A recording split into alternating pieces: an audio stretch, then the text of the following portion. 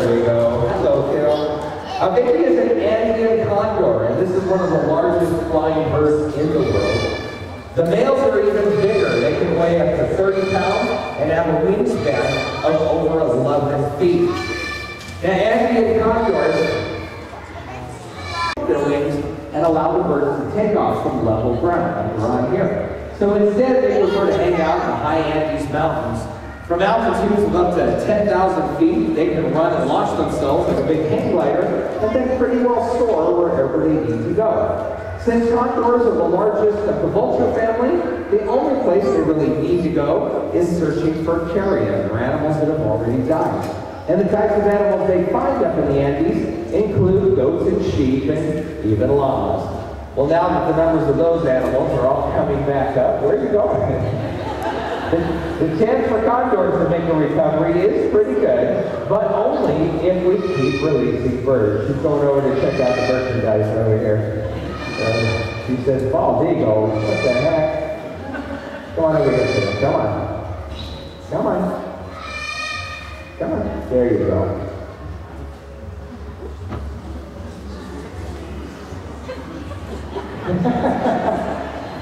Now, Andean condors are being affected by some pressures in the wild. A big one is shooting the birds because people think that they're attacking their livestock. And another one is using them for festivals, using their feathers and the parts of their bodies. We're trying to work first on education, but a breeding and release program, the same type which helps the California condors, is under work as well. And Vicky will hopefully be helping out with that. We're only going to use her in the program for a couple more years. She's been living next door to her future mate. His name is Ed, and they've been getting along pretty good. We hope they'll eventually join our other pair of condors that we're breeding, named George and Liz. And our goal, I need you right here at this part of the speech. She says, wait a minute, I've got a whole new room to explore here. Come here, kid. Come here. Come here. There you go. Come on, follow me back this way. There we go. Come on. Come on. Now going back to I still remember that National Geographic article that I saw. She's just looking for a place to get out of here and hitch a ride home. Here, come on.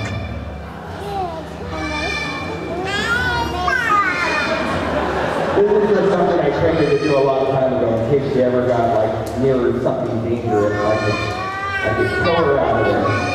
There we go. There you go, kiddo. Let's see if we can create that National Geographic cover. Here we go. I'm going to jump right through here. Jump. Okay? Come on. Come on. Up. There you go. That way we can hold you up for a nice wing sprint for everybody. It is. And then when we get all the way over here, we convert this back over to positive reinforcement. We send some meat in there first. We just point her inside. She walks in, gets her treat, and everybody's good to go. There we go. That's Vicky, ladies and gentlemen.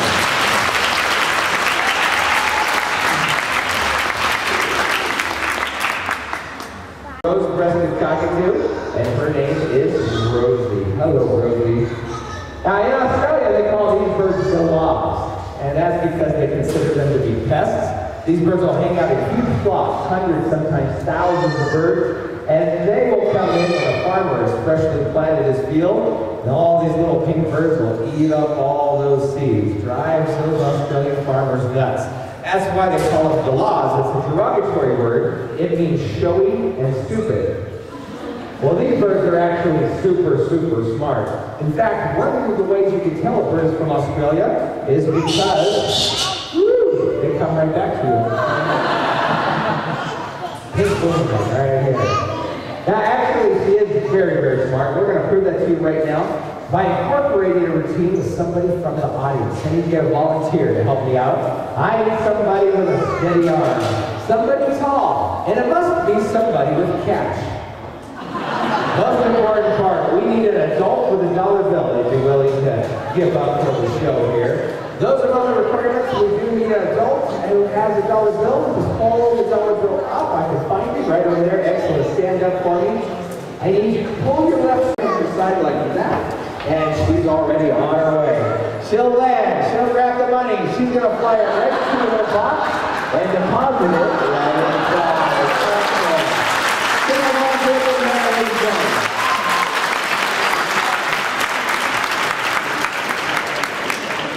Well, let me explain to you guys that I arrived in Las Vegas after a 9-hour plane flight, and I knew he had a big wing spread, so I wanted to see how big he was, let him stretch his wings, so I opened the door and turned him loose in the living room.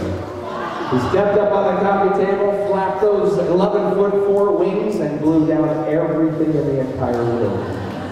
It was so cool.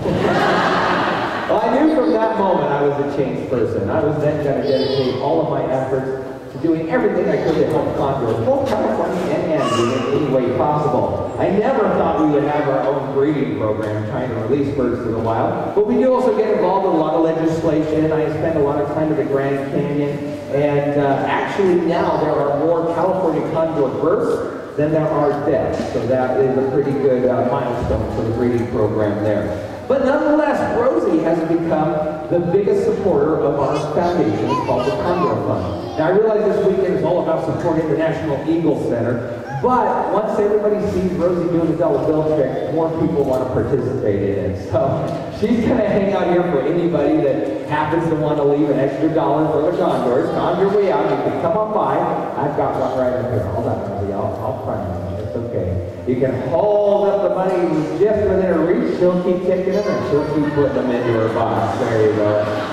And on that note, ladies and gentlemen, I want to thank you guys for being such a great audience. You want 2 treats for that twice? Okay. For being such a great audience, for watching all the birds. I'm glad we were able to show you such a variety from around the world. Thanks for coming up here this weekend and supporting the National Eagle Center. And thanks for having me out. Have a great